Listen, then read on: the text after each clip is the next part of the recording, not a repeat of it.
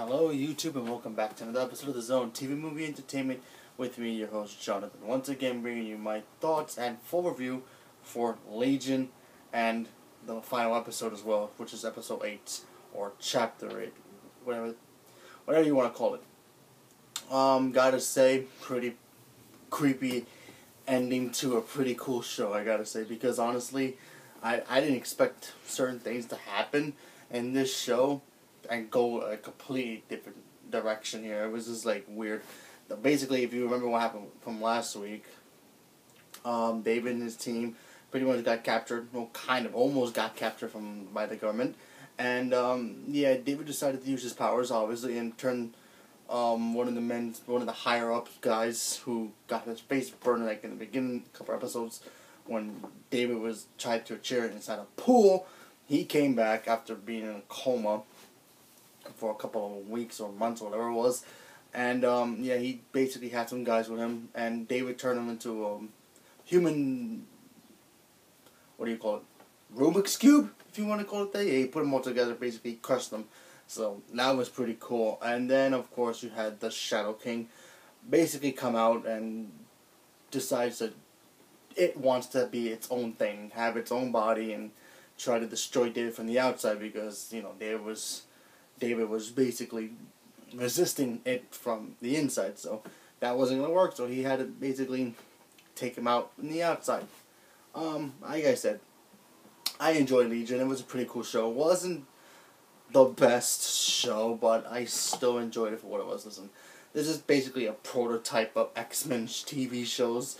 You know, this is their first time giving a crack at the X-Men universe in a smaller capacity because, you know, they've done so well with the X-Men movies, and, you know, some hits and misses, but you know what I mean. But, yeah, this was the first time trying it, and it turned out pretty well. I enjoyed it for what it was, and, you know, they got another X-Men TV show coming out soon, so hopefully that has more mutants, more action, but, you know, getting to know David's story and how powerful he is, and especially when he unlocks all that power, whew, this guy's pretty much in a league of his own, in a class of his own. He's probably more smarter than his father, which is Professor X. And like I said, I enjoyed it. The ending was great. Ending, spoiler if you haven't seen it, Shadow King basically escaped in that girl form that he was before, and hanging out with oh man, you know, she just left basically.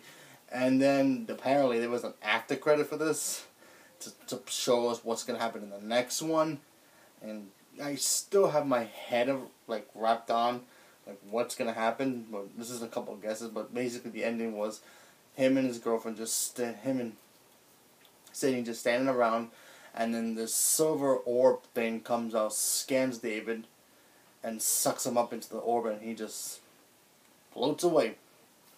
Now, a lot of people online are speculating that this could end up being SWORD, which is another organization kind of like SHIELD, but they do things their own way, not behind like the government, and most of their stuff deals with space. Who knows? I mean, it could be a possibility, it could be true.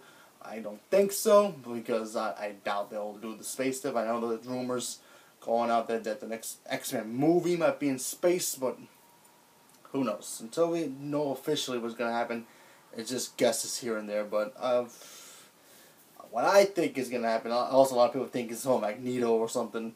At first I thought it was Magneto, maybe he found him and decided to take him.